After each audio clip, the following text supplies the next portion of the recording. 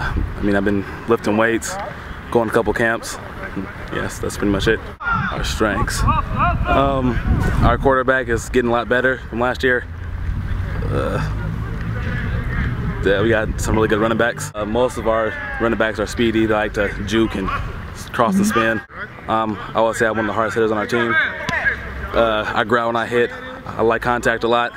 My expectations, I expect us to win the PIL for sure and do real good in the playoffs. It's a lot different than last year. We have a lot of new formations. Everybody in the PIL this year is in for a treat. Our goals necessarily this year are like defensive wise, we want to get at least 2 picks, 2 turnovers a game. Offensive, we're working on our passing a lot. Our running game is pretty good, but passing wise, we're trying to get our quarterbacks more ready for that. I'm a good leader. I can see things before it happens, call out the plays very quick. I like to hit. I like to crack back, injure people on defense. All of us going 100%, acting as brothers. Brothers on and off the field, in school, we're all like a family. We've been going to Jeff for years, elementary, middle school, all been playing together.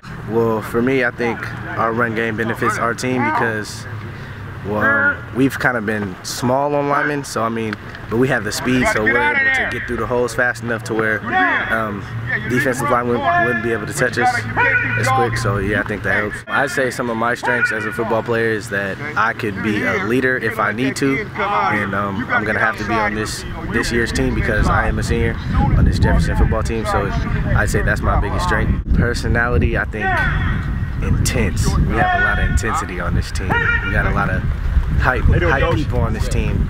So yeah, I think this year's going to be good because we're real intense. I think we could go all the way to the championship this year. That's what I think.